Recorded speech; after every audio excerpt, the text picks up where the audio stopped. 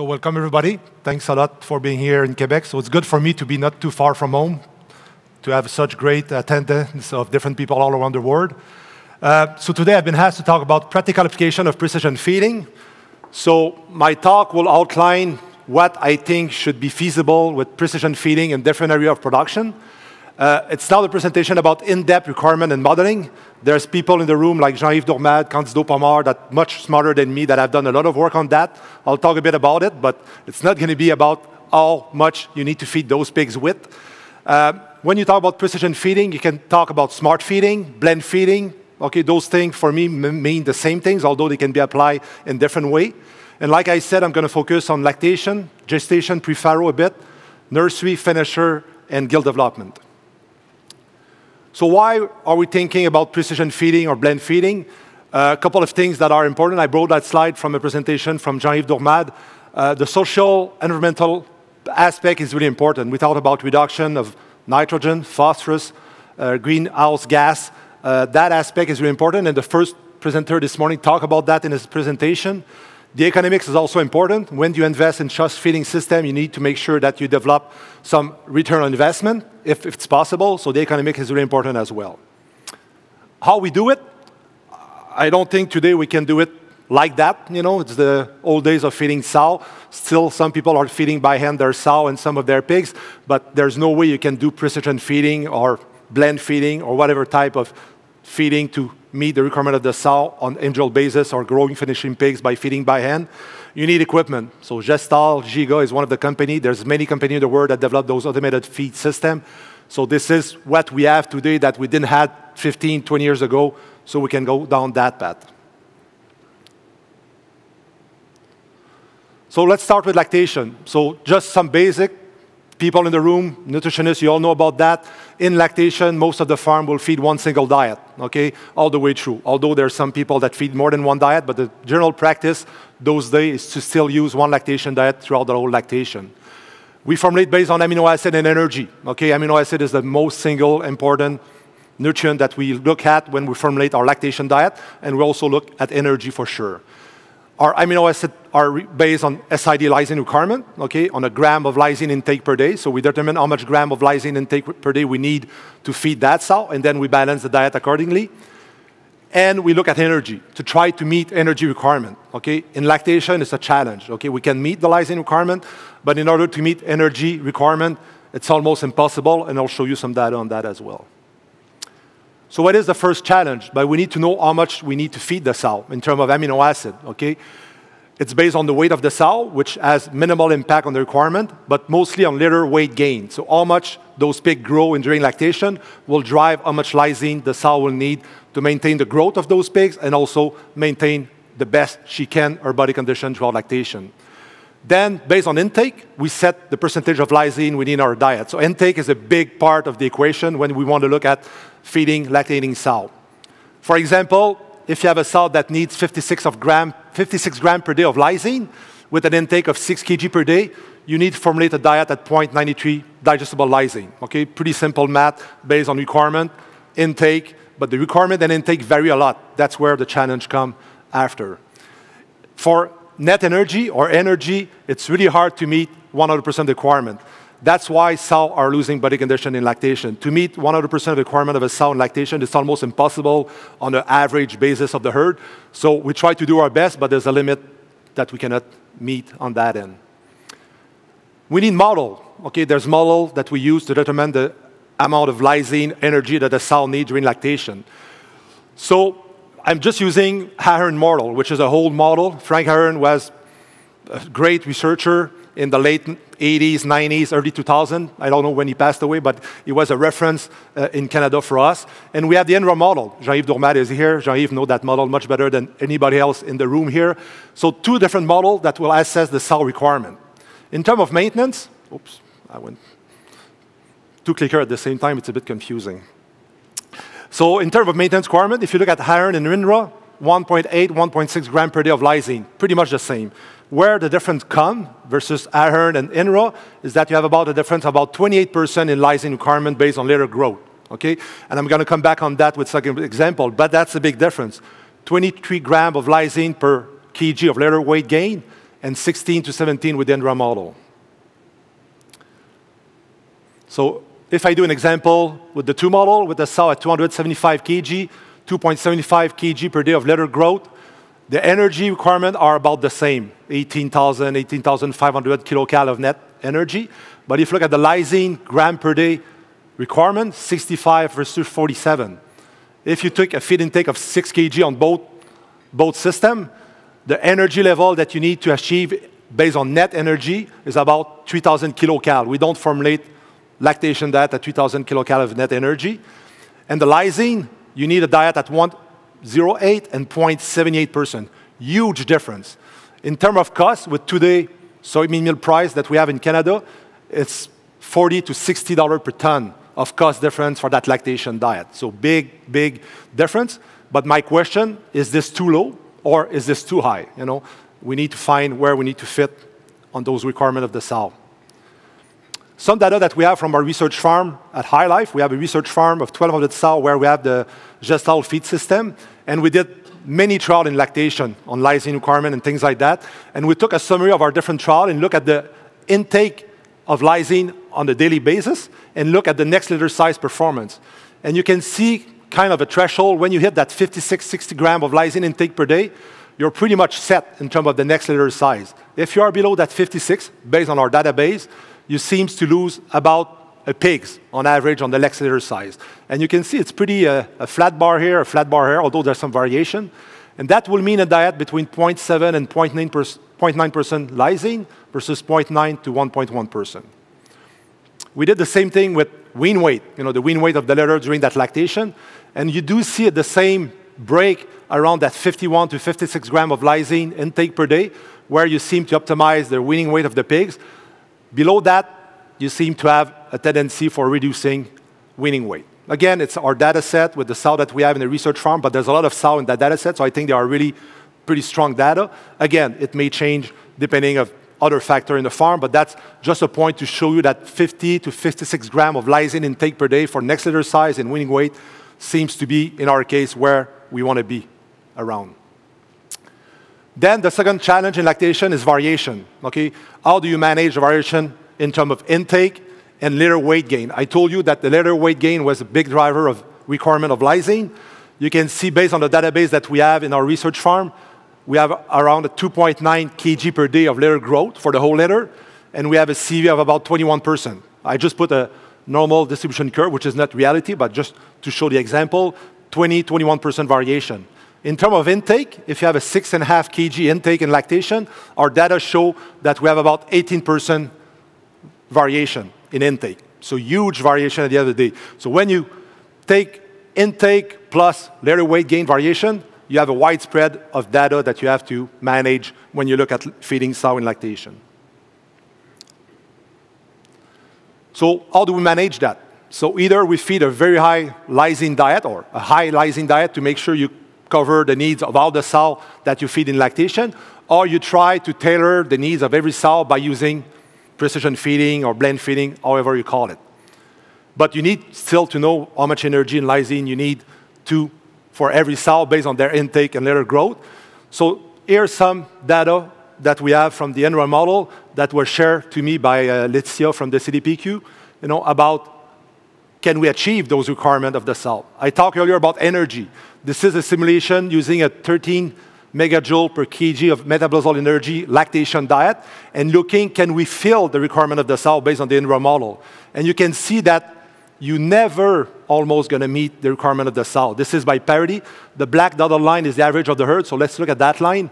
You start around 50, 60% of the requirement that you're able to meet with that type of energy level, and then you reach about 85, 90%. Okay, so you're always short of energy.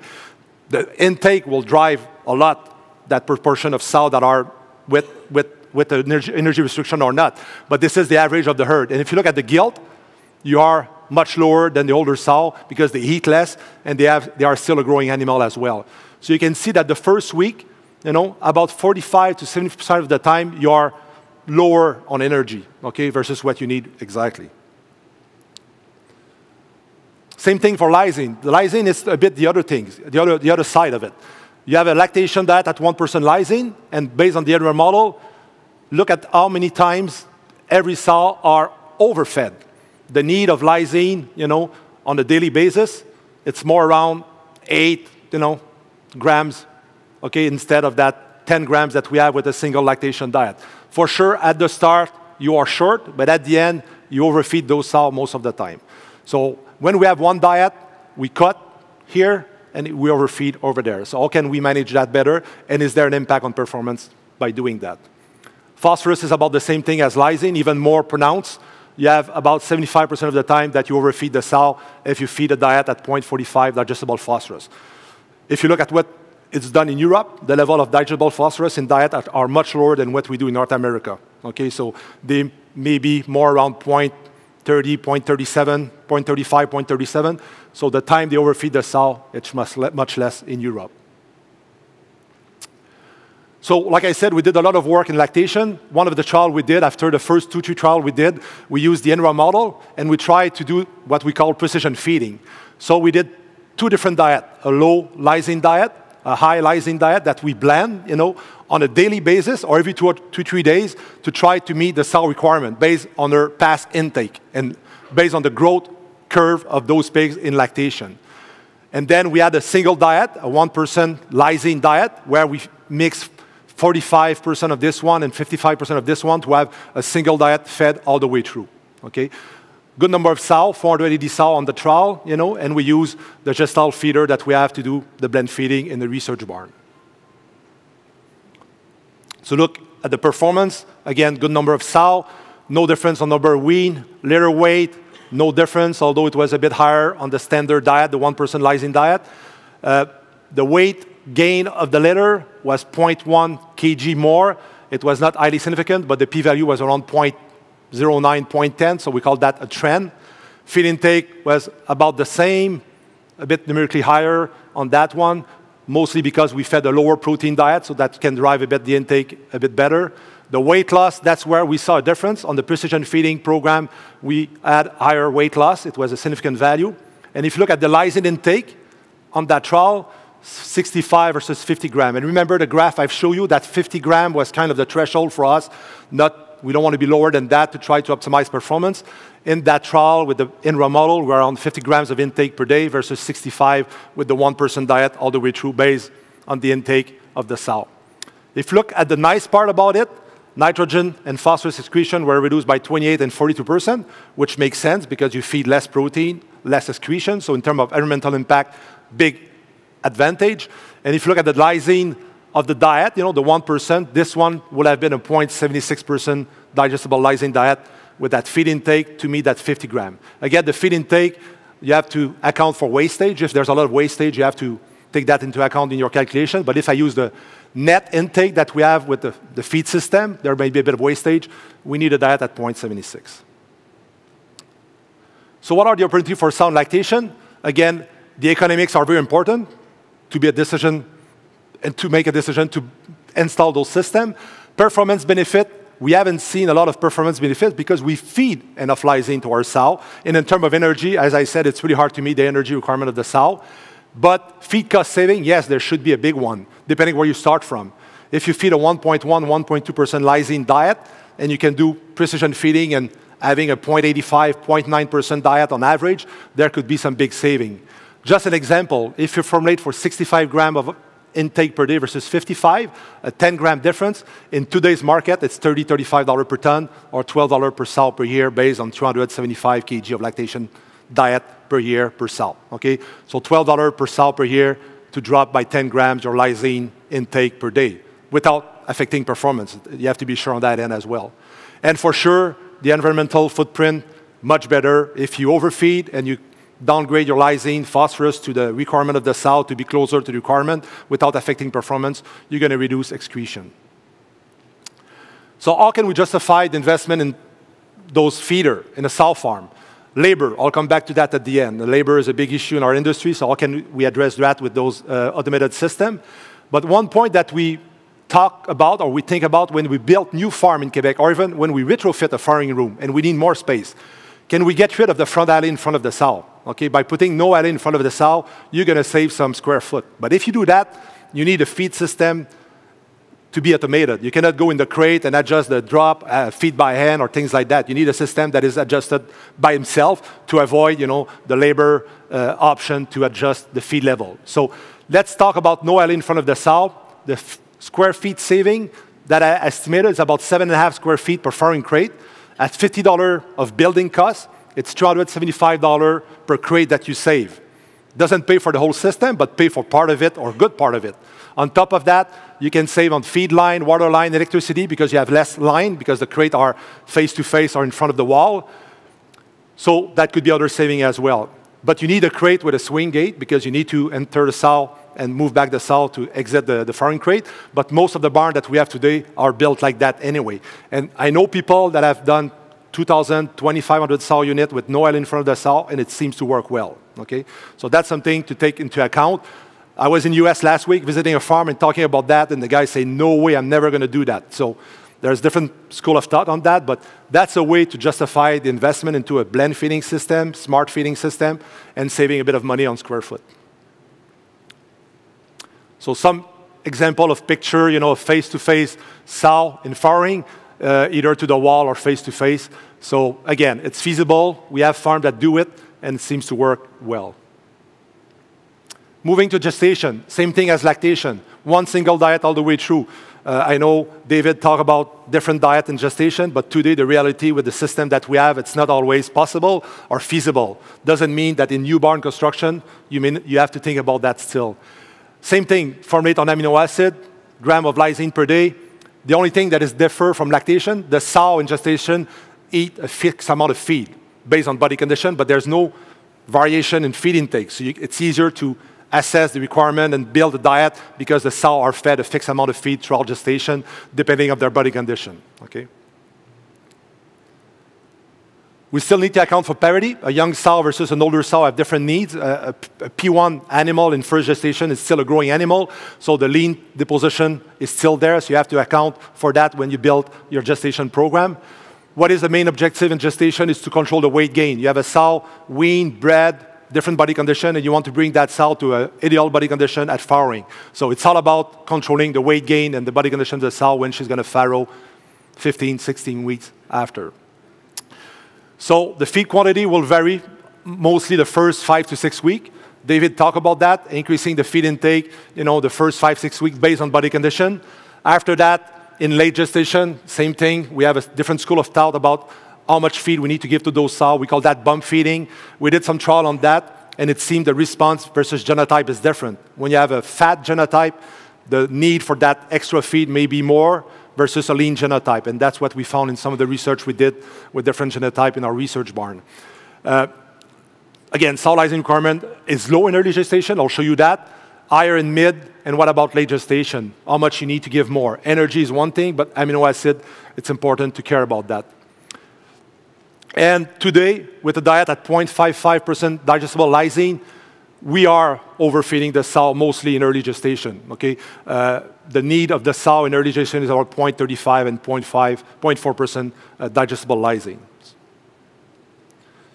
So this is a typical gestation feed program, very schematic curve. The thin sow, you feed them a bit more the first 5, 6 weeks.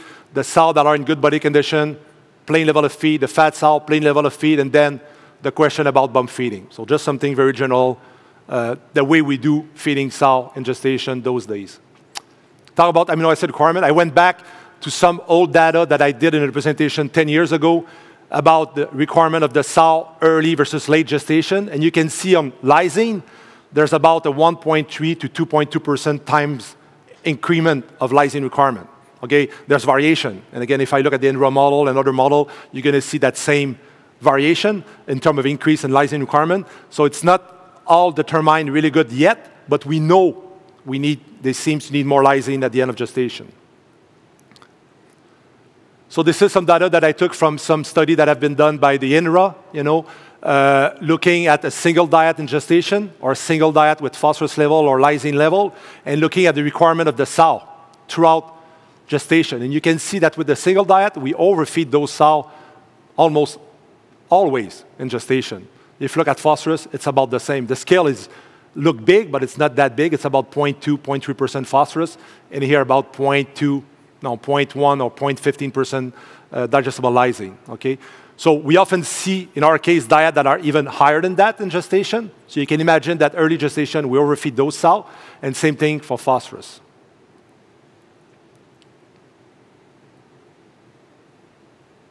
So some data from the same study that they did, they use a control diet at 0.47% digestible lysine.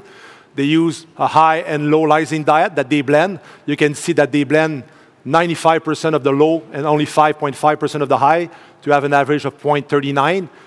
And in terms of performance, there was no big difference, but look at the lysine intake, nitrogen excretion, phosphorus excretion, feeding cost, 3%, $12 per sow per year. So when I look at the lactation diet, the 10 grams, about $12 per sow per year. Gestation to feed 0.39 versus 0.47, it's about $12 per sow per year in that study. But remember that in North America, we often have diet at 0.55% digestible lysine or 0.54. Same study that show the overfeeding of the sow based on one single diet versus precision feeding. You can see the dark blue and the light blue. It's when the sow are fed in excess of 20%, 0 to more than 20% of lysine excess. You can see that most of the time they are overfed. If you do precision feeding, you cut that time of overfeeding the sow, and the P1, it's even more. We did some research. We haven't done research at Highlight, but there's some research that has been done with the CDPQ on that type of precision feeding and lactation. The first trial that was done 2-3 years ago, if I recall well, it was a 600 sow unit with multiple parity. And what we found in that study, there was a tendency for increasing livability of the pigs on gilt. So the first litter of the gilts, 3.1% lower pre-weaning and higher birth weight. And in that study, we were able to reduce feed costs by about $9 to $10 per sow. But it's going back 2-3 years ago with feed costs that were lower than what we have today. So that $12 that I was talking to you about seems to be the number that we have today. The problem is that we look at the carryover effect of those better performance on the P1 or the gilt, and we didn't have enough P1 on the next cycle because we have some culling, and so the size of the barn was 600 sow with only 20% of the gilt, so not enough animal to have the carryover effect. So as you know, some of you will visit Thursday morning the research barn of the CDPQ. It's one of the nicest research barn that I've seen, you know, in terms of feeding equipment. It's a 650 sow about an hour from here that can do blending of 4 different elements, 4 different feed in gestation and lactation. So what we did with that barn, because it was a startup, we used the fill of 600 gilt all at once to do that trial that we did, to repeat that trial with more gilt. So we had 4 batch of 120 gilt as the barn startup, and we did 3 treatments, a single diet with a bump feeding, just the concept of bump feeding, and the whole precision feeding from breeding to the end, okay? That trial will also follow the progeny performance, so some of the pigs from those different treatments will be followed in nursery finisher to see if there's an impact on performance carryover from the litter fed the different diet. The sow portion data is completed. I think Laetitia is in the room today. I know we had an early presentation of the data. It's not fully available yet, so I won't talk about it. It's not my data. I'll let CDPQ to present that to you one day. But very interesting trial. Will it support the use of precision feeding, the saving that we talk about, the environmental impact? Very nice trial that has been done that will have some data pretty soon on that. So one thing that we have today, and we've talked about that with group housing, we can apply precision feeding. In crate, it's pretty hard to have a blend feeding system for every sow with a feed unit on top of every crate, very costly. So today with the group housing that we are moving towards, you know, in Canada, again, I guess in the US as well, we have opportunity to implement those systems because we're gonna feed more sow per unit, you know, 15 to 50 to 60 if you have a full ESF system. So the investment on a sow basis is much less, okay? And with those systems, you can feed better sow. We talk about weight gain control. How many times you went to a feed barn, a gestation barn with feed drops that are all over the board? The sow may receive 5 pounds, the next one 6.5, the other one 4.5 because it's not well adjusted. At least with those feed systems, you can set up feed curve. And if you could have the weight of the sow, I know David talked about that. I think a weight of the animal would be the extra mile, you know, to be able to apply those systems. But at least you can feed the sow with the proper amount of feed based on the feed system. Pre-farrow, there was talk about that this morning, and that's an area of interest for myself that I think we should spend more time to think about that. It's a short period, the last 4, 5, 6 days before farrowing, however you call it. In dairy cow, it's a big concept. They talk about 21-day transition in dairy cow. In pigs, a sow should be the same as a dairy cow in my mind in those type of concept, but we have different systems that we have to deal with in terms of application. So David talked about that this morning, about energy supply. I'm going to come back on that. DCAB, the dietary calcium anion balance, to improve calcium mobilization for the sow when she farrow. That's also a concept used in dairy that we can apply in sow. And can we have precision feeding to help around that period?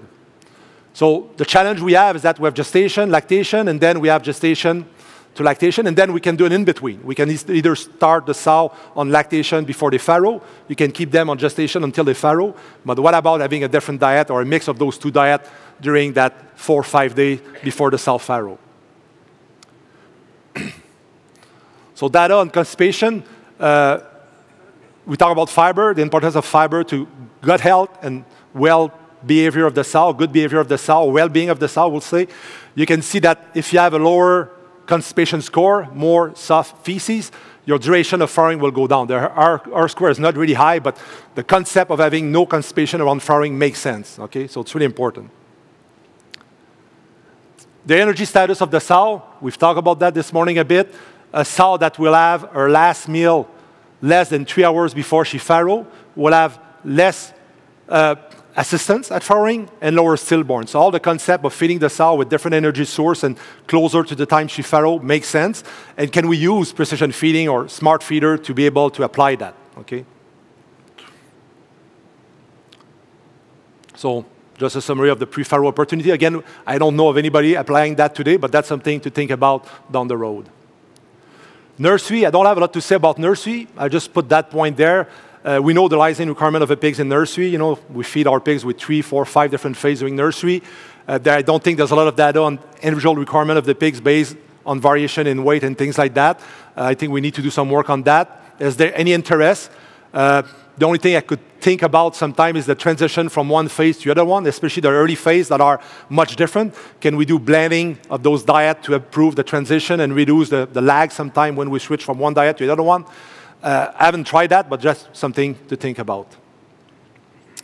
Finisher, that's the biggest part in terms of saving. I think it's been the biggest part of interest for precision feeding. The current practice is to feed 3 to 6 diets from 25 to market. Okay, that's probably, some people still do 2, but in large commercial system, it's 3 to 6. The requirements are key. Candido Pomar is in the room, is one of the leaders in precision feeding, understanding the requirement of the sow and building system to apply this precision feeding on grow-finished pigs. There's a significant potential on feed cost saving, that's pretty clear. Again, it's based on blend feeding, 2 extreme diet that you blend based on requirement of the pigs as they go through the finisher stage. You can feed pigs one by one on a daily basis, okay, which require more measurement of the weight variation because that's another things that you have to consider in feeding those pigs. Or you can do group feeding, which is a bit more easier when you change diet on a weekly basis or daily basis for a group of pigs based on their growth curve. So again, a graph that I borrowed to some publication from Candido. You look at the different requirement of the pigs, and if you have a 3-phase feeding program, you're going to underfeed here, overfeed, overfeed. So you try to be as close as that curve, but look at the variation with that curve. It's pretty hard to do that with a single 5, 6 feed program. If you add more feed, you're going to be closer, but it's still a challenge to manage those feed programs at the farm level after. So different level of application. Again, same concept, high, low lysine diet, high phos, low phos diet that you blend. Like I said, group feeding will be based on average of the group, the weight, and you change the mix daily. Is there value to do that without having the weight and the variation of the pigs within the same pen? But at least it's more applicable. If you go to what I call the ultimate precision feeding, you need either the weight of the pigs and manage daily feeding for every pig based on their weight and intake as well. Okay? But you need equipment that are able to make that happen. So again, in finisher, big feed cost saving. 10% on the finisher pigs is a lot of money today. 10% 5 years ago was still a lot of money, but today it's even more, you know. So the feed cost saving is huge. You know, if you Depends where you start from. If you overfeed a lot and you tailor the requirement of the pigs, you're going to save more, depending on your feed program. So that could be variable case by case. Again, nitrogen, phosphorus excretion up by 30% reduction, and greenhouse gas emission by 10%. So all things that we need to think about to be a sustainable industry, those things will come to be a big player in the growth of our industry, or to keep moving with our industry. The challenge, you need equipment, okay, that are cost effective. That's a bit of a challenge to build up equipment with the scale, the RFID tag, the reading, all those things in a finisher pen. Group housing will encourage that versus single pen where you have less pigs per pen. You need to manage variability, like I said. The weight at entry and finisher, the CV is about 18% based on our data. The scale are expensive and more maintenance in a barn, so you have to think about that. Does visual imagery technology will be the next thing that we'll have to use? I was at a symposium last week in the US, and they seem to work towards that, being able to identify a pig's weight, even read the tag of a pig with a camera in a pen, which is pretty neat. And just think about the tag cost. You know, there's a cost, and when you send those pigs to slaughter, I don't know about in the US, but in Canada, they have to be removed. You cannot send a pig to the packing plant with a RFID tag. So imagine shipping 2,000 pigs, and the guy has to cut the tag or do it at the plant. It's a bit of a challenge. Keep that in mind. So we need something that read a tattoo or something that is not, you know, a piece of equipment you put on the hair of the pigs, but maybe it's going to come one day. So the other thing that very important, if you think about large production system, talk about 5-phase diet versus 2-phase. Less bin on the farm and less chance to get wrong feed for the wrong group of pigs. How many times you empty a batch of finisher pigs and you have the stage 5 diet left in the bin because the guy delivered stage 5, the pigs were shipped the next day because the schedule of shipping changed, and you start those pigs at 20, 25 kg with a late finisher diet. It happened in nursery, it happened in finisher more than we think. What about the mill? The guys at the mill will like me a lot if I say it's only 2 diet and you ship those 2 diet to the farm and you don't have to manage my 5 diet program and things like that. Much easier, okay? The accessibility on the public standpoint, when you talk about environmental outpack, it's really important to think about that. It's going to come one day that we can reduce our output by doing those type of things, so we have to think about that. And like I said, the cost saving and environmental impact is huge. We did a small trial on blend feeding. We haven't done too much work in finisher. We did one trial where we have a blend feeding system in one of our research barn, where we took a 5-phase program, which what we think is 100% of the requirement of the pigs. We may overfeed, but let's call it 100% of the requirement of the pigs. We did the blend feeding, so same type, 100%, but we changed the feed every 5-7 days. You know, I changed my proportion of the 2 diet every 5-7 days to be closer to that curve. And I did that with 90% of the requirement. I just dropped by 5%. I wanted it to be safe. And at the end of the day, my 5% drop in requirement on the blend feeding, everybody had the same performance. And I was saving $5 to $7 per ton just by cutting by 5%, by having a better feeding all the way through on a weekly basis, okay? It's the first trial we did. We want to do more work on that, but that's something that we have to keep in mind, that we may overfeed our pigs in finisher, and the cost saving of having a precision feeding program may be pretty interesting. Last one on the area of production, gill development. We are often limited by the number of diets we feed to our gills, and we often do a poor job raising those gills, okay? Unless they are in a specific GDU barn, even that sometimes it's a bit of a challenge. And we need to think that those are the foundation of our herd. We need to treat them the right way. So can we use smart feeder to control gill grow rate? We know the heavy gilt is a problem. Too big of a gilt, when they get bred, when they farrow, the lameness, locomotion problem, culling, it's a challenge, okay? I'm not saying by controlling the growth you'll solve all those problems, but is there a time during the growth period of the gilt where you can limit the intake of the animal and full feed that animal when it's time to do it at the end of their growing period before breeding, okay? So the smart feeder or control feeder can help you to do that. An example of application is in a barn where you have only 1 diet that you can feed to those gilt.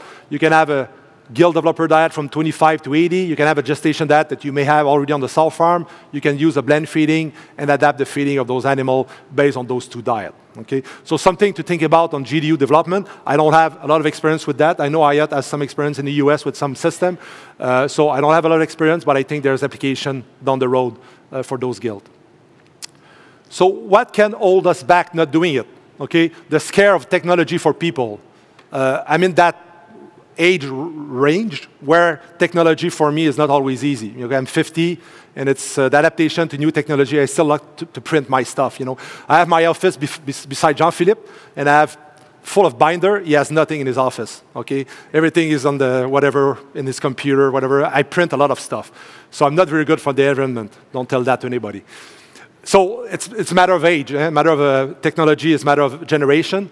What about technology in a farm? Durability. Will those systems last? A lot of questions at first, 15, 20 years ago. You put that in a system where there's dust, humidity, the maintenance is not easy always for those initial systems. But today, I think the system that we have, either the GESTAL system or the company system, have proved that they can last in a barn because they are much better done than 15, 20 years ago. How to calculate the ROI? It's always a challenge. If you don't have performance benefit, it's tough, to tell the producer or system, buy it if you don't show ROI, but there's other stuff that you need to think about. And how can we assess the environmental impact? I think that's something we cannot put big dollar value always on that, but it's going to come to be an important point as we move towards our business growth in the future. Are our pigs fed the way they should be on a daily basis? Think about lactation. I'm seeing farms sometime on a Friday afternoon at lunchtime, it's over. Nobody in the farm. And weekend, we know what is weekend. Half staff or 1/3 of the staff. And if you feed by hand, even with the HadLib system, you need to fill the feeder, you need to adjust the feed drop. So there's about 35% of the time in lactation where the sow may not be as fed the way they should be. Not saying it's always the case, but there's a risk there. No access to the farm. You have flooding. You have a winter storm. Nobody can go at the farm, can feed the sow. But if you have an automated feeding system with feed in the bin, if there's no feed in the bin, nothing will happen. But still, something to think about. Although it's not a justification to buy the system, it's a security at the end of the day. In nursery, I was talking about blend feeding, but can you use those systems to stimulate the pigs by dropping feed, having something that happen when you move the pigs from the farrowing to the weaning that stimulate the pigs to go eat, smaller amounts, stimulation mode, things that you can probably do with those type of systems. Last point I want to talk about, labor. It's something that was shared by me, by Stéphane Clément, which is in the room over there, about thinking about labor and how we want to hire people in the next 15, 20 years in our pig barn. What the new generation are doing, they play with computer, smartphone technology. Okay, again, my generation, not as much, but the younger generation, that's what they do. Okay, what our labor will look like in 10 years from now. There was a code that was shared, again, by Stéphane from Gordon Sprunk at the Aliman in 2019 in China. You see, before looking at artificial intelligence, we're looking at better training of our people and find solutions to automatize the important tasks our staff do not like to execute, like washing and feeding. Hard work, labor, handwork is tough to get people to do that today. They are used to the computer, to the smartphone. So just think about that when you think about automated feeding system. The new generation, they like technology. I talk about that. Even people that cannot read our language or talk our language will be able to go on the phone and play with an app. And if you look at the GESTAL system or the system, they are made to be a bit Newfie-proof. You're able to go and look at some diagram and some colors, so you don't have to read, you don't have to understand the language, but you can work with those systems. What people want to do, they want to analyze data, they want to work with machine learning specialists, they want to be big data specialists. What people don't like to do, data entry on paper, clerk, things like that. Construction, assembly, factory workers, it's tough to find people to work with their hand today. So that's the new generation, and we have to think about that when we develop our production system. So in conclusion, we still have work to do. We still have to learn about how to utilize precision feeding or the technology that we have today. We need to determine the requirement of the pigs. I think people have done a great job, but there's going to be a lot of work in that area. And the reason why is that now we have the tool to apply. If you go back 30 years ago, doing research on precision feeding with hand feeding, can't do what we all have done. You can ask people to blend by hand. So today with the system that we have, we're able at least to make those things happen. We still need to work on good equipment. I think we have that. Cost effective, I think everybody is going down that path to be more cost effective in terms of building an equipment that is workable, will work well, but with less cost for the producer. There's been a huge progress, past and future. You need to make our industry more attractive for new generation. I think by having systems that are easier to work with or more fun to work with. I think, I'm not saying that the barn will be full tomorrow morning of people wanted to work in a pig barn because they get all excited about the GESTAL feed system. But I think it could help, at least, instead of saying the guys, you can add the feed by hand or adjust the feeder. Then you have a system that you can play with and have more data to extract from. So the feed cost saving, I think I just do a summary of what gestation, lactation, finisher pigs. You know, we can talk about $10 in finisher pigs, $24 in sow, so let's say call it a buck a pig. You know, if you put that back on the 24, 25 pigs weaned per sow per year. So there's some feed cost saving to justify all the investment in equipment. Not always maybe, but at least you get some money to grab from. Environmental impact, it's a no-brainer. We're going to have some saving on that, and that's going to be important. And they can do other stuff. They can control water, temperature. So when you have a system that is smart, and you can integrate other stuff to it, not just feeding, then you can duplicate the benefit of that system. Okay? And they can help for data collection and also decision process. How many times we go to a barn, it's too late. Can we use those systems to make better decisions and prevent instead of reacting to problem in the farm? I'm all done. Thanks a lot.